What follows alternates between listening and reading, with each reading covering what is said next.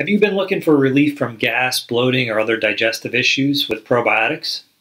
Maybe you have IBS, diagnosed with IBS, or diagnosed with SIBO, also known as small intestinal bacterial overgrowth, and using probiotics for this.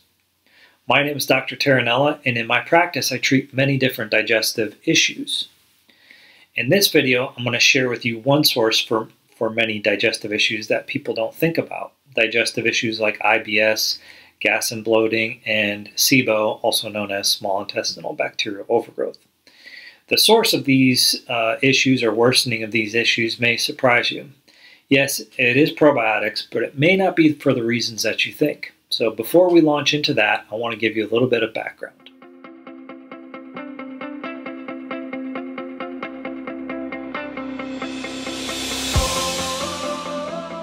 Okay, so many people struggle with this persistent gas and bloating, digestive issues, and they seek out to use probiotics to see if they can get some improvement in this. This approach is generally going to be helpful, but oftentimes, or in some cases, it can make things worse. Here's why. So probiotics contain commensal or helpful microbes that can improve your overall microbiome by helping to increase the number and diversity of microbes in your intestines, in your large intestine. And generally, this would be a bonus for digestion in general and specifically for gas and bloating. However, many probiotics contain prebiotics, which can cause some people to have worsening of their gas, bloating, and digestive discomfort. This is particularly prevalent in cases where you might have SIBO, as I mentioned before.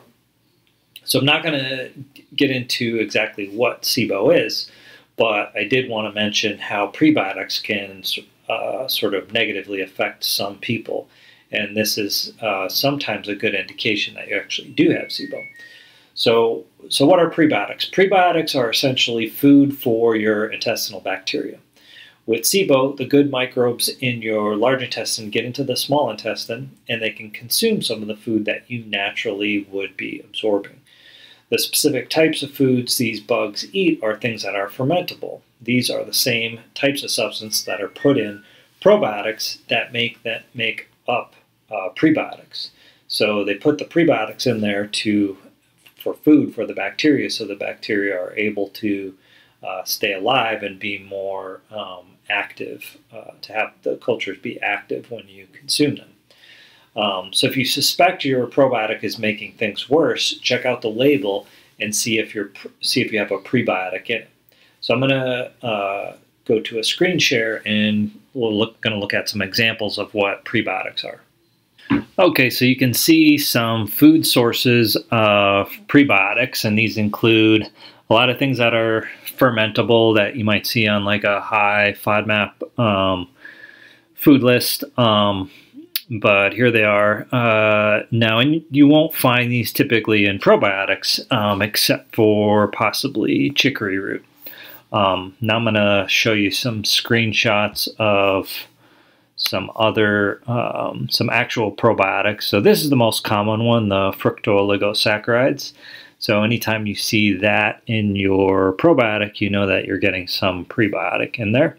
And then sometimes they will change it to look more like some kind of inulin, or this is it's a very specific type of inulin, but these can be found in a lot of different plants.